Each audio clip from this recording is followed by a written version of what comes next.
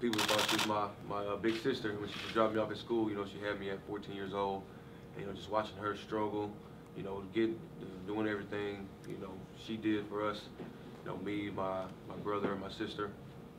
You know, she did everything, you know, she could do, so we could have, you know, whatever we wanted. And, you know, I applaud her for that, and I'll always be indebted to her.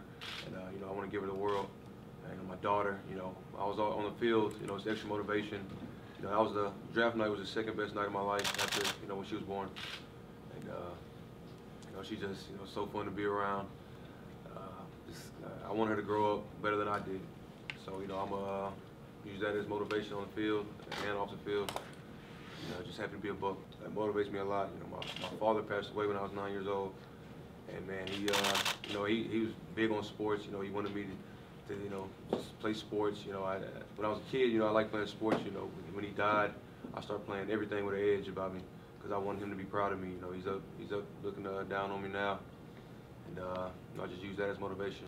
You know, a couple of years after my father passed, but you know, I had to, you know, look out for my brother and sister and my mom even more.